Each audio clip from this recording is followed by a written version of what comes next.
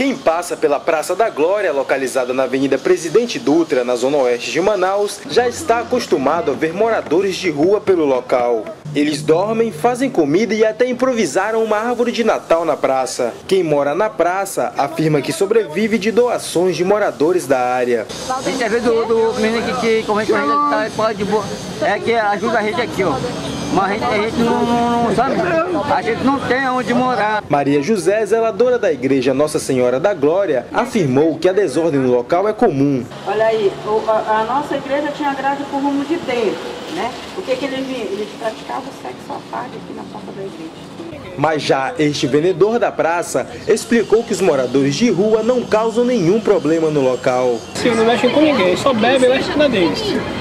A assessoria da Secretaria de Assistência Social e Direitos Humanos informou que não sabia do caso e enviará uma equipe para analisar a situação.